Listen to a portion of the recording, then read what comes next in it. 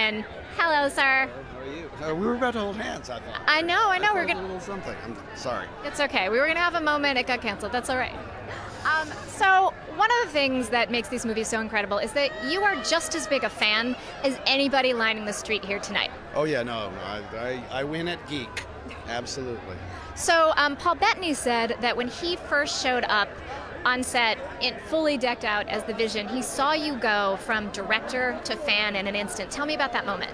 Somehow I became even more suave, and no, I fangirled over him completely. Bettany is, I mean, he just is that character. The moment he puts that stuff on, and there's still digital work and stuff to be done, it doesn't matter. He comes on and everybody's just like, what's up with him? And he has such incredible dignity until he opens his mouth. And then he's Paul, and he's like the silliest man alive. But yeah, I fangirled on him a little bit. He also said that one of the best things about working with you is the amount of dancing that happens on set. Can you elaborate? There is a certain amount of dancing. He couldn't do most of it because he was attached to a hose like an astronaut. But yeah, and I also hurt my leg, so there was less than there should have been. But you know, there's a lot of choreography. It's action.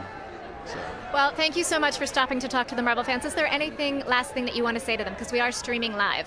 Oh, well, please come see our film that we made. It is entertainful. From the director himself, thanks so much for stopping. You're welcome. Have a wonderful time tonight. Are we doing the hand thing? All right. Yes! Okay, thanks, Joss.